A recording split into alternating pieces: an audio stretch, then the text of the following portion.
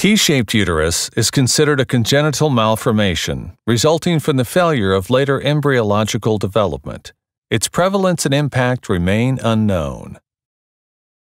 This study aims to summarize the definition, diagnosis, prevalence, etiology, and clinical relevance and effectiveness of interventions for T-shaped uterus not related to diethylstilbestrol (DES) exposure.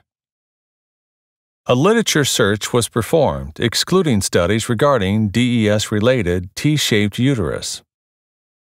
20 studies were included. The majority of studies were of poor quality. In 11 studies, the diagnostic method used was 3D ultrasound. There is no consensus on the definition of T-shaped uterus, but the most cited criteria were of the ESRA and ESGE. The reported prevalence varied from 0.2% to 10%. T-shaped uterus was considered a primary condition in 3 studies, secondary to adhesions in 5, and adenomyosis in 1.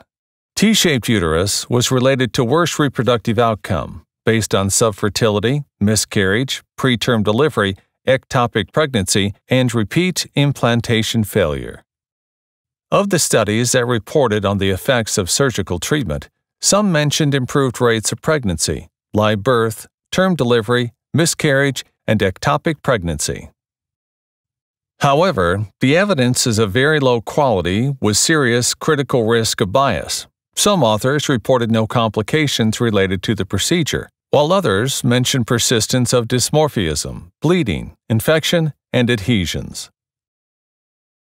The prevalence, etiology, and clinical relevance of T-shaped uterus remain unclear, and there is no consensus on the definition and diagnostic method for this condition. Expectant management should be considered the most appropriate choice until randomized controlled trials show a benefit of intervention.